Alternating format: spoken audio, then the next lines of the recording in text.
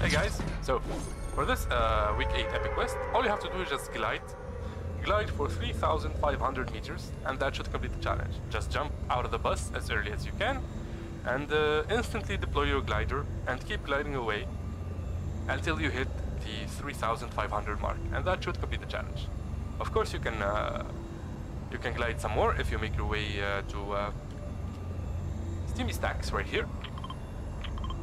So we can just keep gliding until we hit Steamy Stacks, and then we'll enter the stacks and just keep spamming that and glide back up again and back up again and back up again until the challenge is completed. You can basically do this in one game.